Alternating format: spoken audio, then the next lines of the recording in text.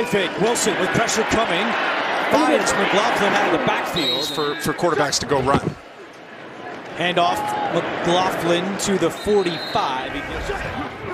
Bryce Hall covering Cortland Sutton here, but it's a run to McLaughlin who breaks free down the sideline. Great speed, and he will go. Sets up the screen, and McLaughlin juggles it, catches it. There he goes, McLaughlin to the right, and now the screen to the right for a touchdown for McLaughlin.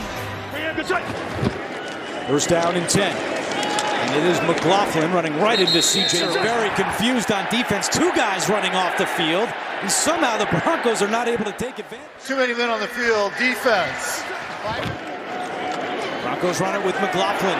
And he breaks free again. Jaleel McLaughlin, which is a little bit different. But you see Quinn Miners just get it set up. Quinnen Williams comes up the field a little bit too much. And Miners just... Second and goal, pitch to McLaughlin, trying the left side again, and it's not there for the season, and now he's out for the rest of today's game. As Denver starts the drive on the ground with McLaughlin, second down and 7. McLaughlin incomplete. Wilson, Judy in motion, they fake it to him.